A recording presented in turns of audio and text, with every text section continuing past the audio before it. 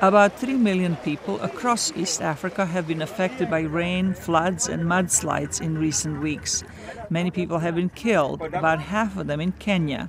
A local fisherman was rescued after being stranded on a small island for 3 days. I'd gone there on Friday for fishing. When I was going there was no water. Water flooded suddenly, and in 2 minutes, I was surrounded and couldn't cross. Homes have been demolished and crops destroyed. Damaged roads and bridges make it hard to reach remote villages and deliver aid. Residents are leaving flooded communities in search of dry ground. A man who recently buried his wife is afraid the floods could bring her coffin out of the grave. Maybe today, when more water comes, we may remove my wife's coffin from the grave. We are putting big rocks on top of the grave to prevent the coffin from coming out due to these floods. The whole region is facing food shortages.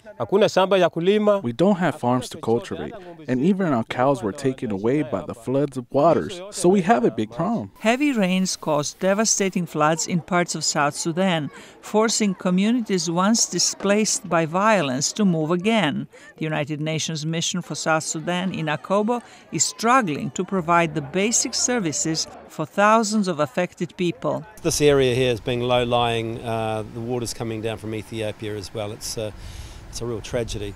We'll go back and have a talk to the humanitarians. The World Food Programme is already sending some food through British-based Oxfam, but the UN representative for South Sudan says the scale of the need is bigger than anyone thought. Yes, we can provide emergency support now, but these people are going to rely, or have been relying for years and years, on harvests. Those harvests are like to be badly affected, so there's going to be less food that they're going to grow themselves, and therefore they might be more dependent on food coming in from outside. Rain is common in East Africa between October and December, but not in such abundance. Scientists are blaming the exceptionally heavy rainfalls on the warmer water temperatures in the Indian Ocean.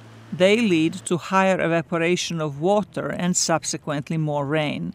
Zlatica, Hoke, VOA News, Washington.